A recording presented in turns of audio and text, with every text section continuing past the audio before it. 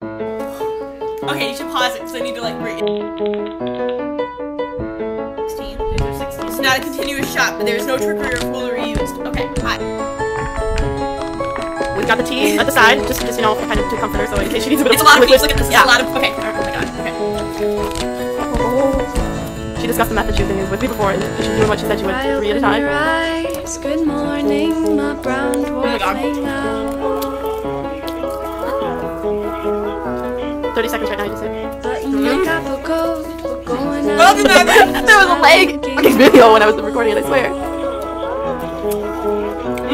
BBC Radio was out in my front of Your sweet, sweet film. I'm pony paint green. That's my. Where's the song? Just 1 minute, just hit 1 minute. I love when you're I'm feeling the sugar. Final stretch, girls.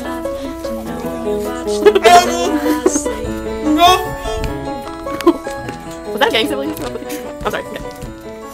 3 more. How much time? 133. I'm over. I'm almost current, but I still got time.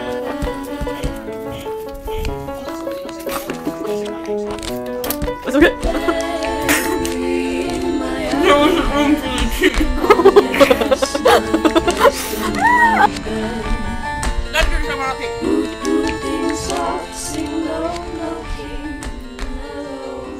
Love you, Maggie.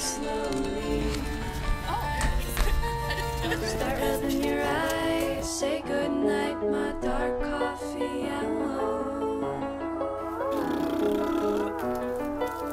slip into your knit like Brothers, The Hidden History of the Kennedy Years by David Talbot, which I think I read about on Amazon and was really excited to get, and got about 15 pages in, thought it was amazing, and then I couldn't find it for like 3 days, and I searched the entire house to find out my dad stole it, and he was reading it, and he says it's just as good as the first 15 pages, so I'm really excited to read this while I have the chance. Another one of my books is Vile Bodies by Evelyn Way, which I actually haven't started. I'm hardly in it.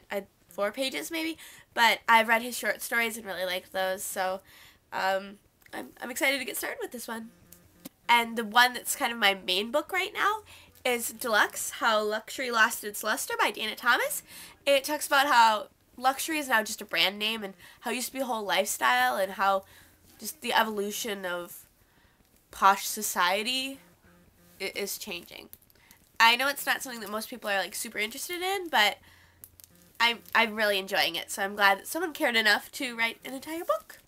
So, Lucia, I'm not sure if you know yet, but Maggie and I have decided that you're our Johnny Durham. And it's not just because you're our Friday, or even the fact you had a little extra light on your face in your first video. We think you're one of the nicest, most genuine, sweet people we've ever met. And that's not, you know, you can just tell. Linnea, I am loving your fringe. It made me want to go get one. And then I realized I was broke, and I realized I don't trust myself with scissors. Anna, I'm really happy that you've been able to find some English-speaking friends. Even if you're not speaking English with them, it's really cool that you could if you wanted to. And that they're from all over the place, and they're awesome, so I'm really glad that things are looking up. Maggie, if you tried Facebook in Greek, I think you should definitely try it in Pirate. It's down there with English, and it's all scrubby blank, and it's nice. Also, I'm stealing your book idea. I hope you don't mind. Aww. Happy birthday! Do-do-do-do-do-do. Non-copyright birthday music!